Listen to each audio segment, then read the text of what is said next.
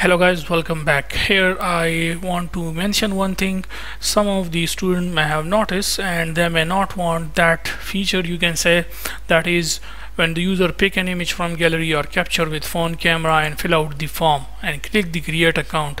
Then the account when created successfully, and then the user is sent to the home screen as a new user after successful registration.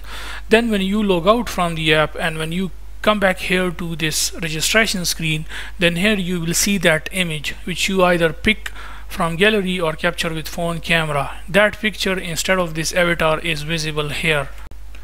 So how we can fix that? Well, it is simple. All you need to do is you need to simply go back to your registration screen, and where we have called this method create new user account, okay, on the on tab, which is basically our create account button. You already know that.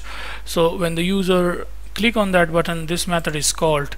So when this method is executed successfully, we disappear the progress bar. And also one thing we have to do alongside with it, and that will be basically to using our authentication controller, we have to set our image file back to null.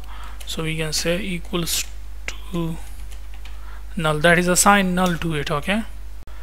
And this we can do inside this set state, so it will fix that specific issue.